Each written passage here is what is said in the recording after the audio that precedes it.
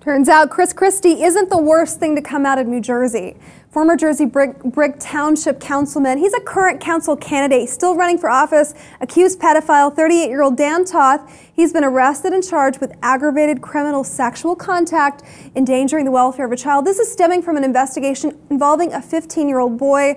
Toth turned himself over to Ocean City Police, but the GOP candidate, he has yet to resign. He is still on the ticket for city council. You know, don't let a little pedophile accusation cramp your plans for you know, keeping your seat there. Local success. Well, apparently, yeah. Literally, these Republican fuckers do.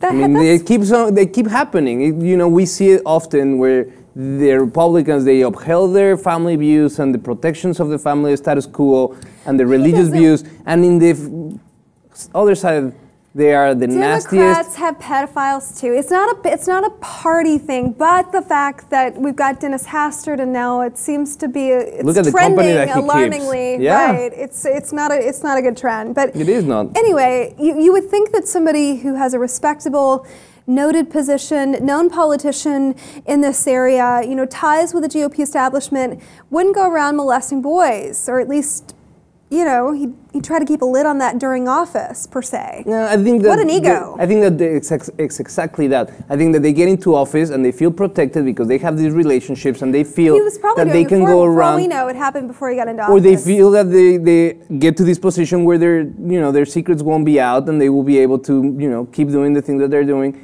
But, you know, I'm glad that he's facing the authorities on this matter and he gets persecuted, and if he's found guilty, he needs to go to jail and pay. Well, the judge presiding over this set a $100,000 cash bond. He did not get the option of the 10% bond. You know, the 10% bond option wasn't given to him, so they're taking this seriously. This 15-year-old boy reported the allegations to Jackson police, and this just came out. So he just reported them on Monday. He actually turned himself into police. He was trying to get in front of the storm. Quickly. Yep. Good luck with that. Anyway, we'd love to know what you think about this GOP contender for city council. Granted, it's not president of the United States, but he's still wanting political office, political trust, while being accused of molesting this 15-year-old boy. Log on, post those comments below about this story. While you're at it, check out the rest of our channel, and of course, subscribe to the Lib TV 2 for more.